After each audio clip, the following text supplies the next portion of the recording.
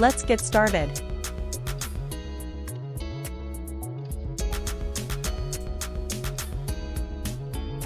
(1897) Marcel Meyer. Pianist. She taught her sister Germaine how to play and died of a heart attack while playing her sister's piano. She was invited to play the two-piano version of La Valse with Ravel in a private audience for Igor Stravinsky. She was portrayed in a 1922 painting by Jacques-Émile Blanche alongside Jean Cocteau and the composers of the group Les Six. 1924 Charles Aznavour. Pop, jazz singer.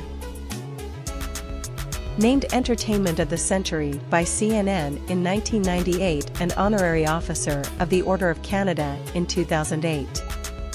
He left school and was discovered by Edith Piaf, who took him on tour. He sang a duet with Liza Minnelli, The Sound of Your Name.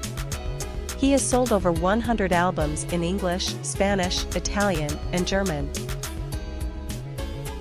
1934 Peter Nero. Pianist. Acclaimed pianist, his debut album won Best New Artist at the 1961 Grammy Awards. He received a scholarship to the Juilliard School of Music. Not only did he compose Sunday in New York, 1963, but he also appeared alongside Jane Fonda, Rod Taylor, and Cliff Robertson.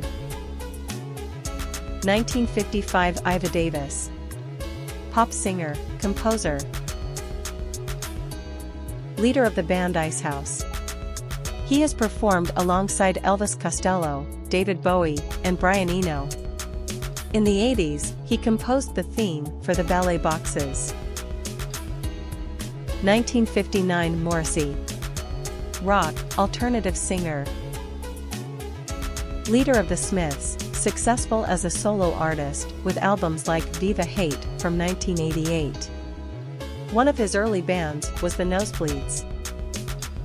In this series, we're paying homage to the musical legends who were born on this day.